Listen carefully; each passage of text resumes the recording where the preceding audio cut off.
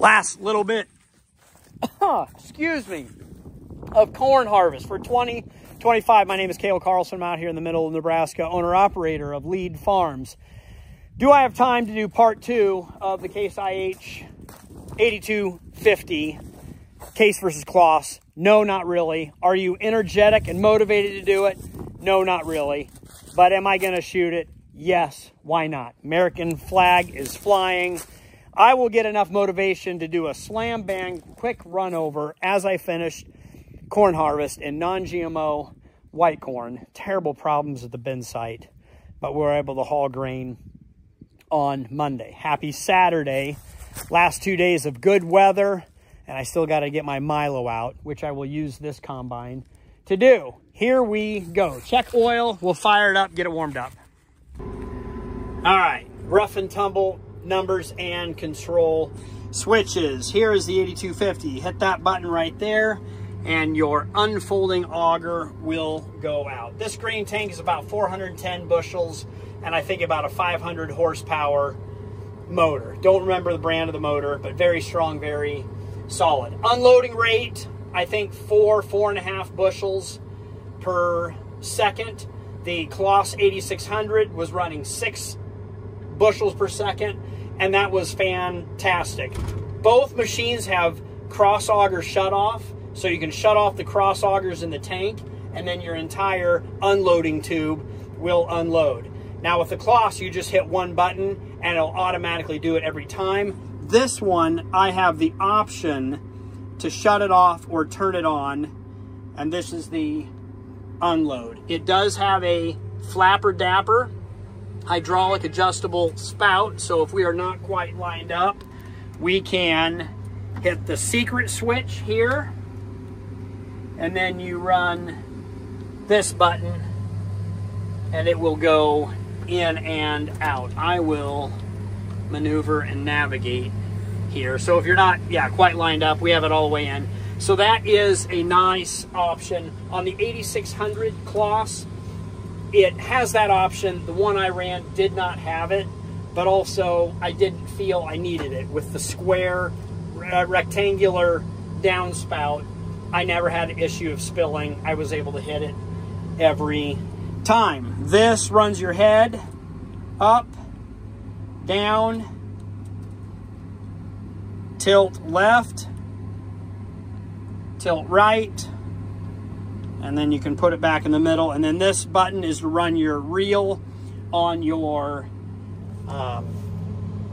platform head, soybean head, draper head, which I will be running this afternoon. All right, just click that button once.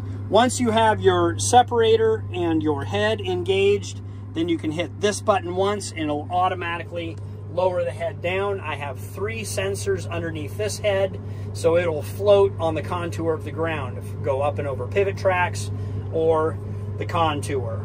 All right, that's about it. Throttle, shoe sieve, rear sieve, front sieve, and this runs your, I forget what it's called. It's right here. It runs your vanes to speed up the crop in or out of the rotor. Here's how you speed and slow your rotor, and then adjust your rotor distance, your concave to the rotor. I should mention I have Estes Performance Series 3 concaves in this. I used to run the round bar concaves from Case. Now I'm running the Estes concaves.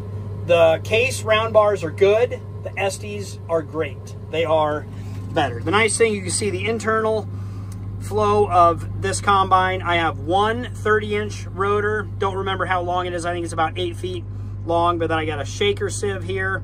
This is the pre-sieve, and then the after sieve, and these are what open and close. By hitting these buttons here, you can move those from inside the cab. Blower fan, and then clean grain auger, and then a returns elevating. So any of the unthreshed grain will come down here into the return elevator, and that is all monitored down here that I can watch. Obviously fuel, diesel exhaust fluid, combine temperature, and then whatever external is running. Right now my grain tank is at 0. On this one I have 2 sensors. It'll notify me when it's 75% full and when it's 100% full. The other thing I liked about the CLAAS is it had, like, I don't know, 18 sensors back there. It would go 10, 15, 20, 25, 30, 35, 40, all the way up to 100%. When it was 100%, you knew to shut that baby down. 2-speed gearbox, 1 and 2. This is for field. That's for the road. Did we get it all figured out? I'm running you through it as we warm up the machine. We got all the corn out of the grain tank and we are ready to harvest. I'm running a Case IH 4412. It's a 12-row chopping corn head, and I really like the chopping option. On the 8600 CLAAS, that also was a 12-row chopping. On the CLAAS machine, I don't know, I think it's rated like a 500 horsepower motor. I was never limited on horsepower. I could go 5, 5.5, 6 miles an hour in the CLAAS with a chopping corn head, and I think I got the motor up to 100, 102%. That never felt like an issue in 240, 250 bushel corn at 15% moisture. The horsepower was not the issue with the CLAAS. The horsepower is the issue with this machine, with this 12-row chopping. I will say the the Case chopping head does a much better job of destroying, a little bit better than the CLAAS corn head. But you're splitting hairs at that point. As far as a corn eating monster machine, this one does really good in corn. CLAAS does better. It is a monster for getting throughput. Both have a good clean grain sample. But if you have 1,000 acres of corn, if you need to get your corn out, you want the CLAAS machine. It's just a little bit better on capacity, harvesting, and unloading auger. I felt like I could harvest actually more bushels per hour with the 8600 than I could with this 8250. Oh, good. I was recording that whole time. 5. All right, that wraps it up for this evening. Thanks for joining live. Thanks for joining along. Thanks for everybody that was joining the live stream that I did. A couple more comments about the 8250 that it has. It has a sunshade on the left and the front. I do not have a sunshade over here, and the CLAAS 8600 had 3 sunshades, which is very nice. CLAAS did not have foot pegs. This combine does, and I find myself putting my feet up here quite often.